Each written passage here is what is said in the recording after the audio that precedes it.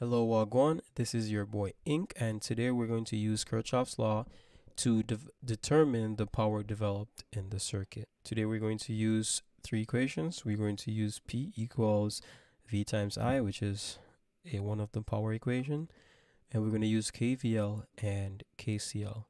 First, let's identify the current throughout the circuit and then determine the current within that circuit. So we have the independent current source, which is flowing this way. We have I delta and a 4 amp current flowing this way. They all meet at this blue node, which we're going to call node A, and they leave node A in 1. They're now combined, and that current is now called IG.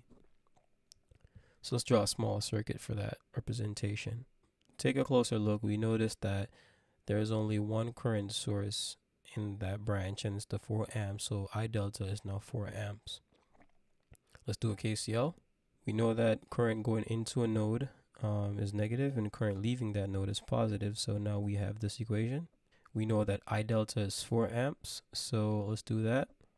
We want to solve for IG, that is the unknown current. So all the current within the circuit is now known. So let's now find the voltage within that circuit. So let's do a KVL for the left side and the right side of the circuit. So KVL 1, let's name the circuit, the sides of the circuit. That's 1, and this is side 2. So KVL 1 is we're going to go clockwise for both. We're going to analyze it clockwise. So for KVL 1, we have positive 60 volt. And then the voltage across IG, let's name the voltage across IG VG.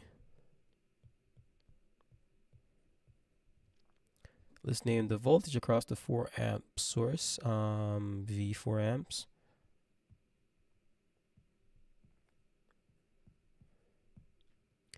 And the positive. So we have the 100 volts for the independent source. Positive and minus.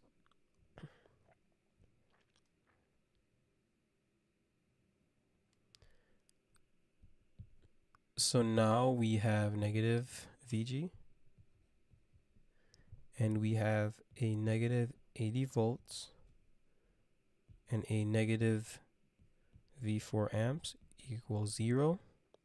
Now let's do a KVL for the right side of that circuit. We'll name that 2, and we're going to do clockwise as well. So now we have a positive V4 amps, and we have a positive 80 volt plus the 100 volts across the independent source. We'll move the voltage across to the right, and now we have negative 180 volts. Now we have the V4 amps going back over here. If we plug that in, so let's just do that. So 60 volt minus VG minus 80 volt minus negative 180 volts equals 0. So now VG is equal to 160 volt. We have the voltage across each component, so now we can determine the power absorbed or developed by each of those components. One thing to keep in mind, that the power developed in a circuit is equal to the power absorbed by the circuit, and we can use that and check our answer as well. And we're going to use the P equal plus or minus VI.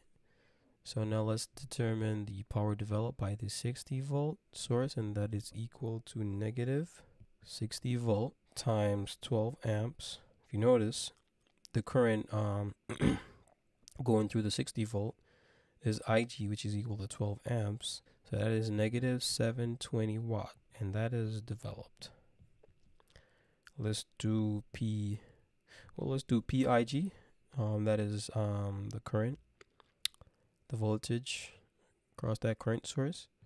So IG equals, and we know that the voltage across that is 160 volt, and the IG itself is 12 amps, and that is going to equal to 1920 watts.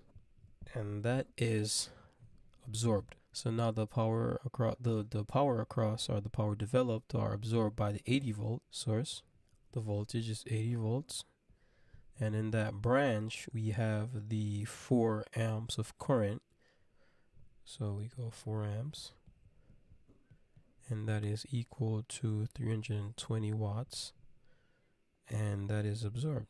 So now we stay inside that same branch and do the power absorber developed by the current source to 4 amps.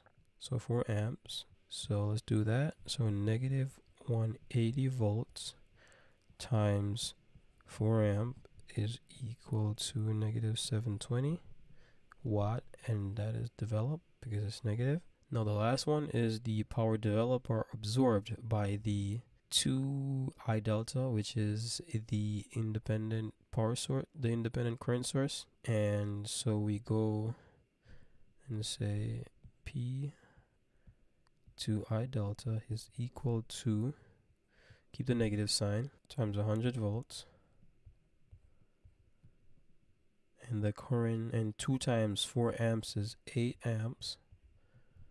So thus is going to equal to 800 watt, and that is developed. So now we can sum up the power developed, and that is going to be the power developed by the circuit, but we can check it with the power absorbed, and if both are equal to each other, we know that the power developed in that circuit is correct. So the power developed equals to, we can leave the negative sign because the negative sign just shows us that it's developed. So 720 watt plus 720 watt plus 800 watt is equal to 2240 watts.